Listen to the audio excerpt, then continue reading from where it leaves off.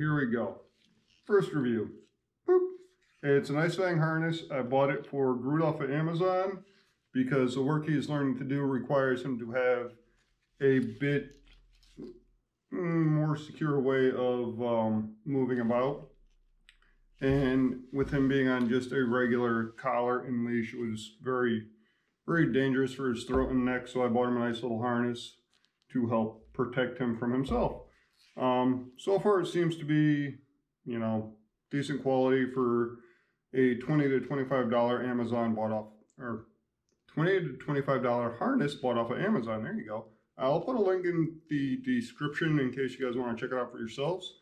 All in all, not bad. The D-rings and the attachments where the D-rings go are all metal. The webbings, even from the back to this around the shoulders, all come into this one central point, so it's a nice sturdy attachment area for them.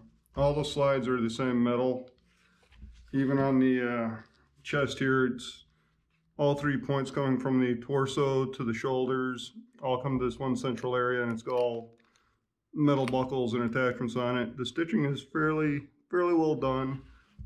The webbing coming from the shoulders is double stitched, and then the webbing itself was folded over basically 3 layers in there where it all comes together. So that's pretty good. Where the straps for the belly come in around the torso and chest area, they all touch this steel square, and they all seem fairly well stitched. They're back stitched well. It's a welded ring. The weld looks okay with it. I don't see any cracks or real deformations on it, so that's pretty good. The seams seem well done. The padding's okay, and it's got a bit of weight to it considering what you would expect for something for 20-25 bucks. I figured it'd be a lot lighter and not so well padded. So all in all, pleased. Don't know how it'll do as far as the test of time, but the initial assessment of it, I'd say it's a pretty decent metal rig so far. We'll see what happens in a couple of months. And the other thing I got for him with his new job is a shorter leash.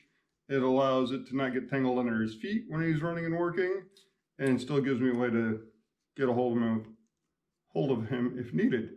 The things I like about it's got a nice heavy clip on it, and it's brass, so it should be fairly durable.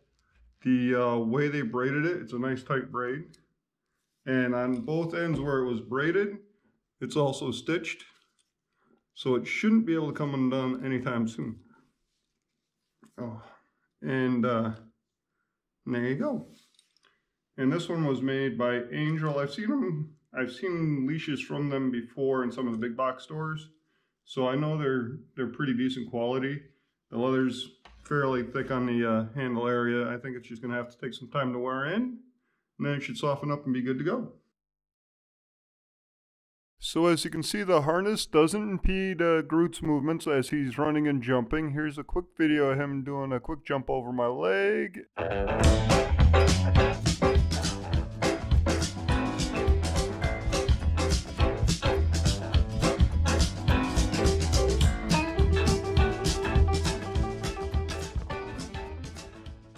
He was comfortable enough to do a couple of minute down stay while I went and got my morning coffee. A few moments later.